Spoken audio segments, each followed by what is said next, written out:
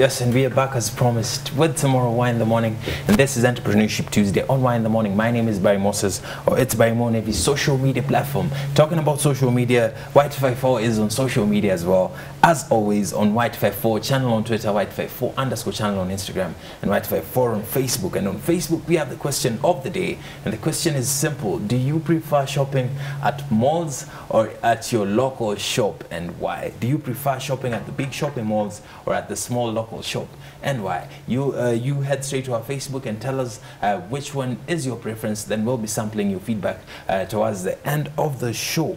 My guest, the first guest of the day, goes by the name John, and he had an idea in 2013 which he could only achieve in 2018, and is still in the process of achieving it, and is here to share the story with us, the founder of Shikilia Stores. Karibu sana. Thank you, sir. All right, your camera is number 4. Kama kuna kitu nimehata, you can add on to it. No, I'm actually John Kehara. That's my real name. Most of the people knows me as JB as a nickname. Yes, I'm the founder of Shikilia Store, which is an idea that I got in 2013, but I could only actualize it in 2018. And I think I'm blessed to have started it. All right. It's basically, it's a convenience hub in the CBD. Convenience hub in the CBD. Yeah. All right. So Shikilia Stores is the name of the convenient hub. Yes. When you came up with the idea, did you come up with the name as well, or the name came about later? No, I think what started this idea. The idea I actually had a struggle of settling on the name because I actually had several that I thought could fit in the name, in the business. But with guidance of three people here and there, I settled with the Shikilia Store. And actually Shikilia Store name, I'm not the person that came up with it. It's my partner that came up with it. Wow. Yeah, because we had so there's a partner as well, so there's more to this story. Yeah. So Shikilia Store, this is the 3rd year, right? This is our 2nd year. We are turning 2 in April. Turning 2 in April. Yeah. You're celebrating your 2nd birthday. Yes. And there's a lot to celebrate as well. A lot. All right, so maybe you can describe Shikilia Stores in a nutshell. What does Shikilia Stores do?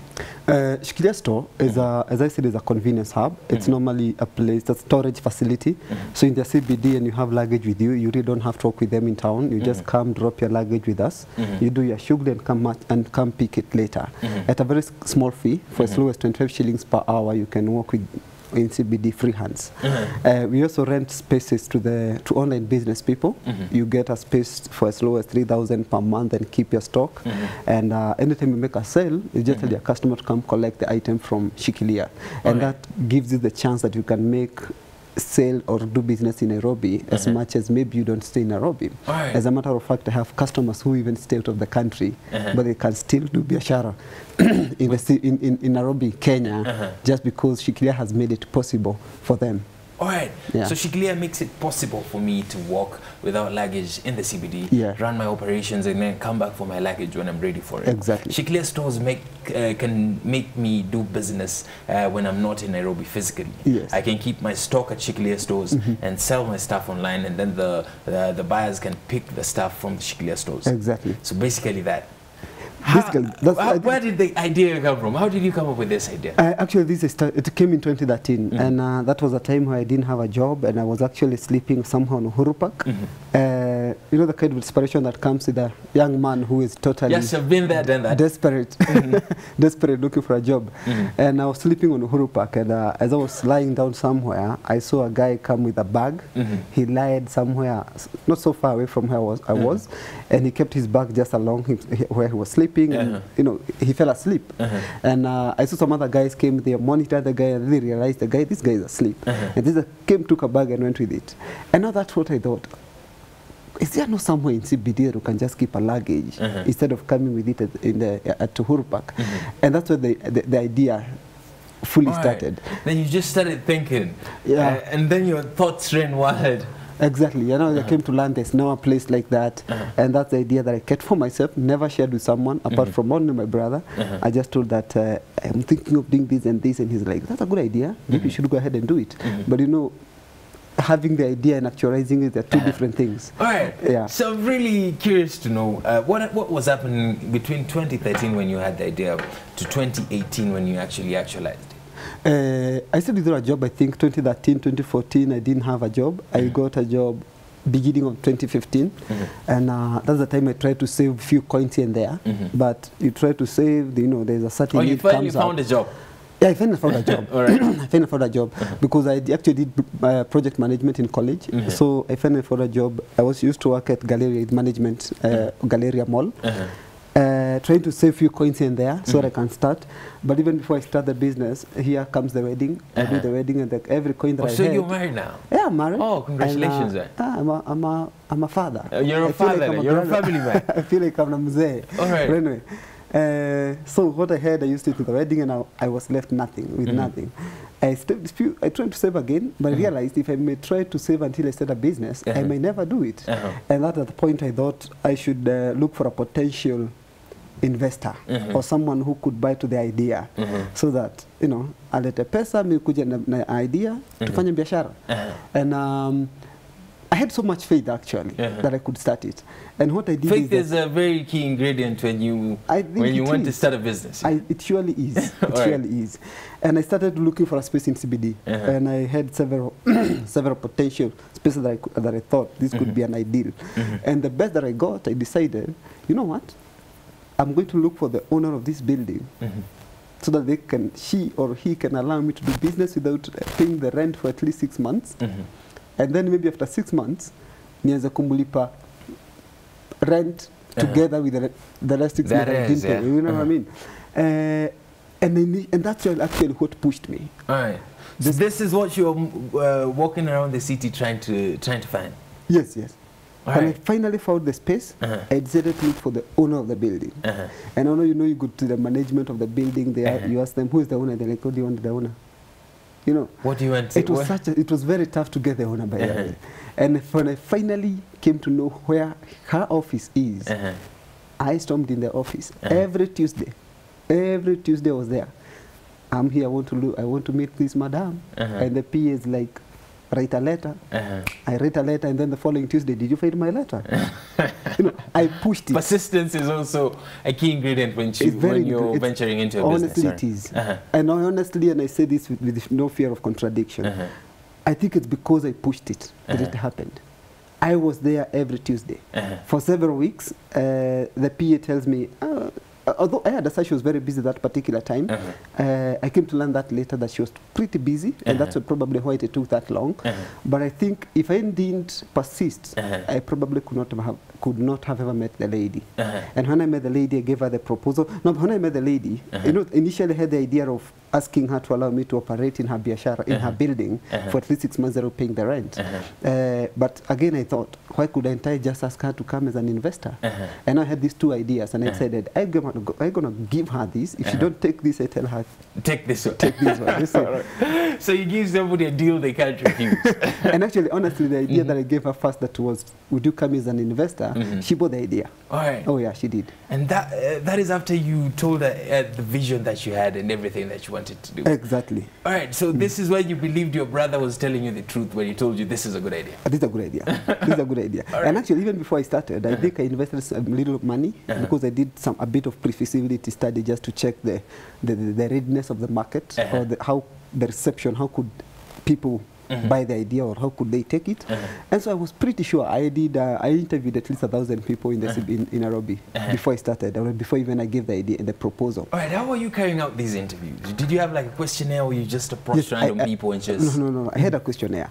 And not because me, I'm not a person who can approach anybody and ask you, how are you, what's your name, can you do this and this. Me, I'm not that kind of a person. So I engaged a lady who I knew she's such a sanguine. She can talk to anybody. I told her, you know what? So you recruited a research team? Yeah. Actually, there were two ladies. One is called Rebecca and another she's called Maggie. And I told them, you know what? This is what I want you guys to do. How much will you charge me? We agreed on the figure. I told them, go ahead. And then when they gave back, they gave me a month to give me the feedback. And when they gave back, I went through every questionnaire just to see what did people say. And no one at all at any point said that they couldn't use it. All right. Nobody, everybody felt like they need the service in the CBD. They felt they needed it. And surely it's needed. All right, I'm very interested in the research part because not so many people are going to go into a business after doing some feasibility studies. How did you get to know about all this? I need some feasibility study before I get into a business. How did you get to know about all these things in the business world? I think it's because of my background. As I told you, I did project management, and those are some of the things that we learn, that even if you're engaged in a project, you need a feasibility. There's pre-feasibility study, there's feasibility study, and all that. Just because I didn't have money to do the detailed feasibility study, I just needed just to feel just to know the feeling. How could people exactly? How could people accept this? What would be their concerns? And one of the things that was main concern of everybody, security. That will my item be safe in your store. The other point is hours. What time will you guys be opening? What time will you guys be closing? Will you guys be screening the items that are coming to the store? And at that time there is this worry of Al-Shabaabs and everything. And that's why even today, if you bring an item, you just don't accept it. You have to screen it and know you're not bringing us a grenade, I think because of my feasibility study, and I have to be honest with you and say, I think I have been gifted in business. So there's a lot I read about business. You may not find me with a notebook, with a novel, but you may find me reading so many articles for business articles. All right. Yeah. So this is what you use your free time for?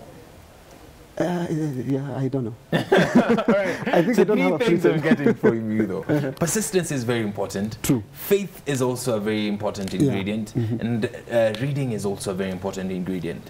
And also I think believing in what you're doing. Believing in what you're doing. Because if I didn't believe in the idea I had, I probably could not have gone ahead. Actually, because I came on. We have a summary of what you have going on right there. Oh, yes. And this is like a graphical representation of what happens at Shikilia Stores. Exactly. So drop and pick a point. Exactly. Luggage storage, online business storage space, business space fee.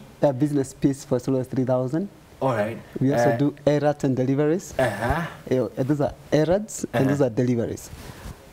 Errands and fast deliveries. So these are the key 6 pillars of Shikilia Store. Exactly, yes. All right. Business space. That is what I'm concerned. Business space is, assume you sell, I love watches. Watches online. I love watches as well, man. Yeah. And if you sell watches online, most likely, until now the Shikilia came into existence, everybody had their stock in the house. You make your sale, you identify a watch online, you call the guy, I want a such particular watch, and they'll tell you, let's meet tomorrow at 10, that I may give you the watch. So that is inconvenience. That's inconvenience. But now Shikilia gives you this chance, you can make an instant sale. Hey, I want that watch, or you need it, go pick at Shikilia. Wow, wonderful. Yeah. So you just come and rent a small space in my store, and you pay as low as 3,000. I have different sizes of spaces because people sell different stuff and they require different sizes of storage. So you just come pay as low as 3,000 per month. You keep your stock, and you go ahead and sell. All right. Yeah. These catchphrases, I only see them under big corporation names. Safe, secure, and convenient. How did you come up with this? And honestly, that's to be honest with you. We struggled with the name. Something that we didn't struggle is a slogan. It was so obvious that we have to sell safety, we have to sell convenience, and we have to sell security. So it's so easy for us, safe, secure, and convenient. Safety, security, and convenience. Exactly. These are some things you got from your feasibility study. These were the major concerns. These were the major concerns of the response that I got. Yeah. So from the research, you could package your brand nicely. So research is also a very key ingredient in business. It is. All right, wonderful. So fast deliveries, errand handlers. So what kind of errands have you gotten so far to handle? It's amazing how we can get crazy and crazy. I think as we were starting, some of the things that we have done, I never saw or thought I could do them. And that's why we have come up with a brand promise, convenience at the extent of the definition. That's our brand promise today. So you define the convenience, we shall deliver. So if it does not match the Shikilia convenience definition, then we are sorry we can't deliver this time around. Convenience at the extent of its definition. So you define it, we shall do it. So the point is this.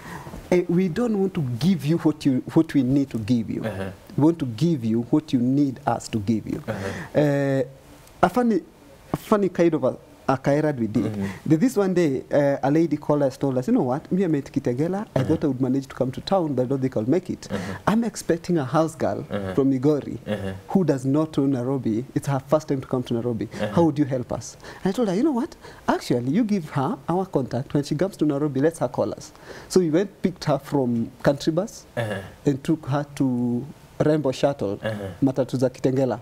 And now we told her, we took her to the stage of Kitengela. She went. We charged for that service. You see. That's so how do you even come up with a price tag for such a service? It was tough at the moment, at the beginning. And actually, but now you've learned. We have changed our prices every now and then, Because when you're starting, you're like, give me 100. And I have to do you like, oh, that was such a hassle. So next time you add. So you learn from it. You learn from it. Exactly. Right. And then So you realize, is that like a book where you keep all these services that you've delivered to the people? Oh, yeah. All right. So there's a record of everything you've done. I have so many books. Yeah, I have. Everything that we do have to be recorded. Has to be recorded. And also at the same time, I have a computerized system where, for example, if you bring a luggage, we just don't keep it. We key in the system. We have a computerized system where we key in your details and we key in the details of probably the person coming to pick the item, and we give you a specific, particular, unique code. Where the customer coming to pick the item shall have to come with that particular code that we may give him or her the item. Right. That's one. For the error that part, is for security right there. That's for security. And there's no way. And actually, since we started, we have never had an issue over the ambiguity of the items, where probably you brought a watch, another customer brought a watch, and probably we give you his or her watch instead of you giving you your watch. Because you have a code for you everything. Have a code, a unique one. A unique code. That so when I'm an online dealer, so all my items in your store have a code. Yes, so I'll tell you a customer is coming to pick this and this code. And this code. And this number of items from this and this code. If the customer is specific. If the customer is not specific, just tell us, customer is coming to pick one watch. Just show them the watch, whichever they choose. Just make sure they pay. All right, so this errand part is where you've come to learn about so many needs that people have in the CBD that have not been met. So many that I personally never thought. You know, when we were starting, I just thought you tell me, deliver this shoe there, this and there. Until one day I was asked by a customer, you go pick a check a certain place, go bank it. I was like, oh, wow, that's a good one. I never thought I could do it, but that's not technical. So just sent my guy, you go pick the item. Yeah. So some of these things we have come to learn in the job. Right. What is one crazy thing that you've had to keep in your stores? To keep in our store? Something that you never imagined you could keep within the premise? Omena. Alright, so it must have smelled lovely. Well, it's kind of crazy. Someone was in Kisumu, and I think it actually Kisumu. It has to be in Kisumu. Right. Someone was in Kisumu. I think she was to travel to Nairobi, but something happened when she was at the bus station, and then she called us and told us I was to come, but I have some omena that I'm supposed to bring to my brother. You go pick them from the bus station, deliver, keep them in your store. He will come pick. And I went, okay, zikafika Nairobi. We went to pick them. We brought them to Shikilia. And then the brother said, you guys bring them. I will not come for them. That's why it stood out a lot. And also they were really, the smell was... It was a little bit strong. It was a conspicuous strong. All right. So you're learning a lot in this business, and you're learning the needs that that Nairobians have that have never been met. What is the vision with the business in the long run? Oh, the vision is broad, man. I have to be honest with you and tell you it scares me. Yeah, it scares me. It scares me. Just another day I was with my mentor and my partner, and we were discussing the rolling down of this year. And it's already scary so far. It's scary just because, maybe just because, one thing that I feel is that, wow, am I this capacitated to do this? Because it's quite huge. As a matter of fact, we'll be opening, let me don't mention the town, but by April 9th, we'll be launching our next branch. Second store. Yeah, outside Nairobi, of course. So we'll be opening a branch outside Nairobi in one of the towns that we shall have soon. We have several other projects coming up. Amazing products, actually. So very soon again, I think it will be a so bit the 6 pillars might be 8 sometime soon. Who knows? Who knows? Right. We just make sure that we are at the disposal of you as our customer. That you can use us in any way that you want. Right. As a matter of fact, let me tell you one funny errand or service that I got I never thought. There's this lady who had an interview. She had a kid. And maybe I don't know whether the house girl disappointed or something. You have had to keep a baby in the store as well. I know, the lady came and told us, I think she thought we keep kids or something. I don't know what she thought. I know she came and told us, now, I want to leave this baby here. I go for an interview. Wow. I don't know. No, we don't keep kids. You know, we don't keep babies. But the good thing, it was a boy. It was around 4 or 5 years. So the kid was very interactive. And I told the lady, no, imagine we don't keep babies. First of all, you don't have that license. For, you know, the license we have is for luggages. All right, then so the baby is we just can't do this. And she's like, what will you help me? And I told her, you know what? Just leave the baby. You go for the interview. I didn't even charge the lady anything. But it was such a fulfilling thing to see solving that need to her. You know, just giving her the chance to go for an interview and then she gets her kid much later. It was such a fulfilling thing. That is one day you felt fulfilled when you got home after work. And I made sure I could not pick a coin. She tried to pay me to thank you, no, but she has referred so many customers to us. Wonderful right there. That is good business right there. And that is power of the word of mouth. Thank you. All right. How can they find you on social media? On social media, Facebook, Shikilia Store. That is on Twitter again, Shikilia Store. On Instagram, Shikilia Store. On Instagram, Shikilia Store everywhere. Everywhere. All right, so just in case they'd like to contact you directly. Directly, we have 2 lines in the other store. One is Safaricom 0795 777 007. The other one is Orange, that is 0777 077 075. All right. Yeah. Job openings. Our viewers are already asking for for jobs. Do you have job openings coming soon? Actually, yesterday I announced one. Oh, you announced one. Yeah. So they head straight to your social media? Yeah, I announced a rider's position because I need a rider for deliveries. And amazing thing is that I got 96 applications. Wow. 96. Kenyans are hungry, yeah? And it's very disappointing to learn that yesterday, for the last 5 years, 2.2 business has been closed down. So some of those are things that are really disturbing. Right. But so sometimes the stories that might discourage you, but always remember your business is unique in its own way. Oh yeah, and have to solve the need. Right. The big question today on our Facebook is, do you prefer shopping at a shopping mall or duka ya mtaani? Which one works for you? Me? I think I buy almost everything from Shikilia. From Shikilia? Because I actually have like everybody selling everything there. Oh yes. So you also promote your customers yourself? I actually don't buy. I think the only thing I buy from supermarket maybe the normal food stuff. So but everything clothing, anything, I buy from Shikilia. I honestly have everybody selling anything. And I keep on saying, actually, if you have some money in town you need to spend, come to Shikilia. That is the best answer I've got for our question on social media ever. That is the best answer ever. Thank you very much for coming through to Y in the Morning. Thank you, we appreciate you. Keep doing what you're doing. Keep providing employment for the Kenyan youth. Thank you. And keep breaking the boundaries as well. All right, yes, we have come to the end of this interview, the first interview of the day. Kama umejipata tao kuna mzigo ama kuna online store, you need some storage, find Shikilia guys on social media at Shikilia Store. Shikilia Store on Instagram and on Facebook as well. You'll get sorted. My name is Barry Moses, or it's Barry Mo. Social media platform. Hillary is coming up next with another interview. Don't go nowhere.